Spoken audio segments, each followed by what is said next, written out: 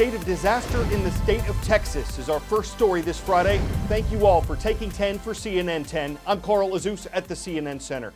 Imelda was the name of the storm system that is soaking parts of the Lone Star State.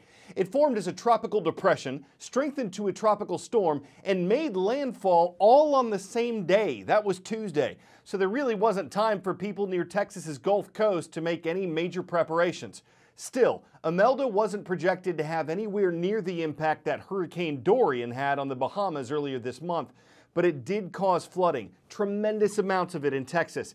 And even though Imelda is no longer a tropical storm, or a weaker tropical depression for that matter, conditions were still worsening yesterday for many people in southeast Texas. In the city of Beaumont, for example, where the average rainfall is about 60 inches per year, police say the city got a third of that, as much as 20 inches in one night. Beaumont is in one of the 13 Texas counties where Governor Greg Abbott declared a state of disaster yesterday. That speeds up money and help to those in need, and there are a lot of people in need. Police say they've gotten hundreds of calls for rescues. People have been trapped in homes and cars. Residents are being told not to drive because the roads are flooded, and entire neighborhoods have become like lakes with houses and trees in the middle of them. As what's left of Imelda moves northeast, millions of people in eastern Texas and western Louisiana were told to keep an eye out for possible flash floods. Some victims are comparing this storm to Hurricane Harvey, and it certainly caused the worst flooding in the region since Harvey did this in 2017. Though that storm was considered to be an even bigger rainmaker, Imelda's threat continues with more rain in the forecast before it completely moves out of Texas.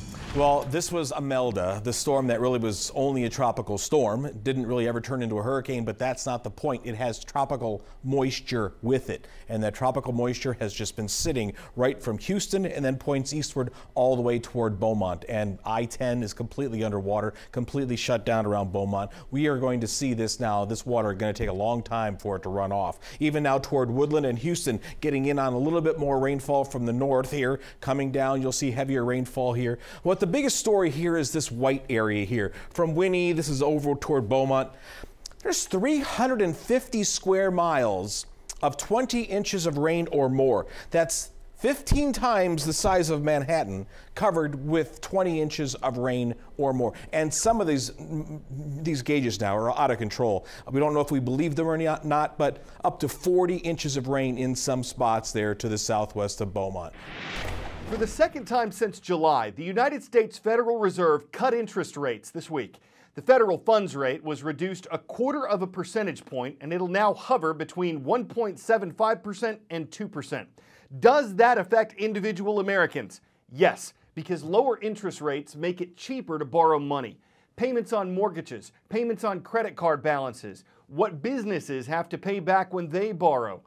All of that can decrease when the Fed cuts interest rates. It's a move the central bank can make to influence the U.S. economy, and analysts think that economy will continue to grow in the months ahead and that the nation's unemployment rate will stay near its lowest levels in 50 years. But there are concerns that global growth will slow down. This rate cut, according to the Fed chairman, was made to keep the U.S. economy strong.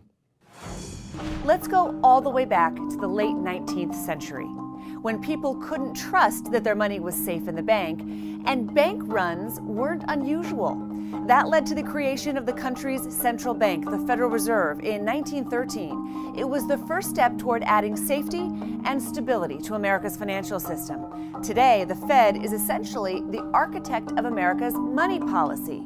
It's run by a board of governors based in Washington, D.C., and has 12 Federal Reserve banks around the country.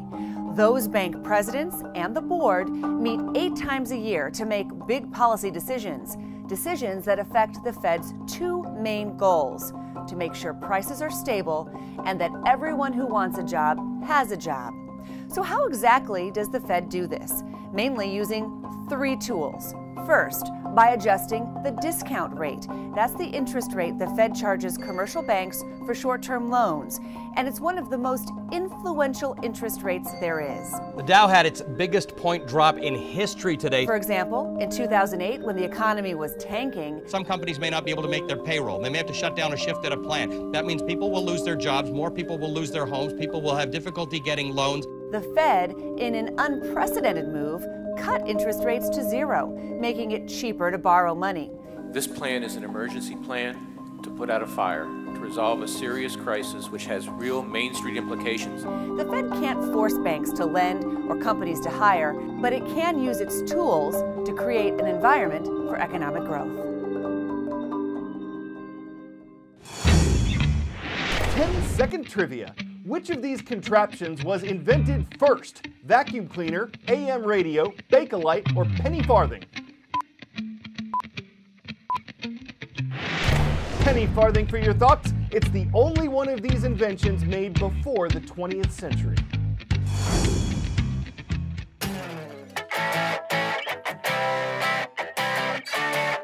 And here is what a penny farthing looks like. It's also known as a high-wheel bicycle for obvious reasons. It appeared on the scene around the year 1870, and historians believe it led to the invention of the unicycle, because why not leave the relative safety of two wheels for just one? If keeping balance while mountain biking is more challenging than road biking, let's turn 10 out of 10 up to 11 and go off-roading on a mountain unicycle.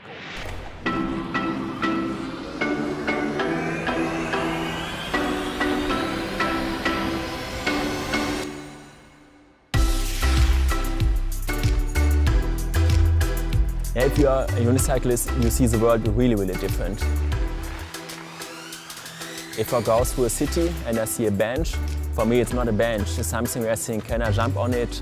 So the world is an obstacle for me. I always think, is it too steep? Is it possible to jump on this rock? So it really changed my perspective on everything. My name is Lutz Eichholz. I'm a professional mountain unicyclist. That means I unicycle in the mountains. I started unicycling at the age of 9. First I only unicycled on the street, and over the years I got more and more extreme, and now I unicycle mostly in the mountains. I really like to go down big mountains, so I did a 5,600 meter mountain in Iran a couple of years ago, and I want to go on even higher mountains. I unicycled on 5 continents, so on many, many places in the world. The biggest challenge on a unicycle is to always stay in balance. Technically, the most important movement are my legs, because I always have to pedal, so my legs are always moving. Then my right arm I use to balance, so I move it up and down. My left arm maintains the brake. If I go down on hard terrain, I'm not thinking at all. I'm just in the moment. I'm 100% focused just on the sport, on the movement, because if I start to think, for sure I would fall down.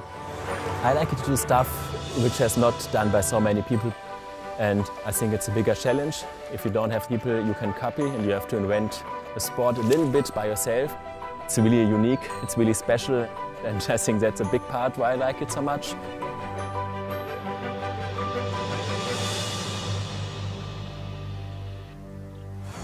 Well, he spoke of some really interesting points, if not universal ones. It's hard to switch gears and can even grind your gears if you know you've only got one, and not everyone would peddle the idea of taking a seat where a wheelie is the only way to ride. You're only keeping it half as wheel as a bicycle. Still, as we ride off into the sunset for the week, we hope you'll keep it in the road, even if you go off-road, and we thank you for keeping CNN 10 your #1 for news. I'm Carl Azus.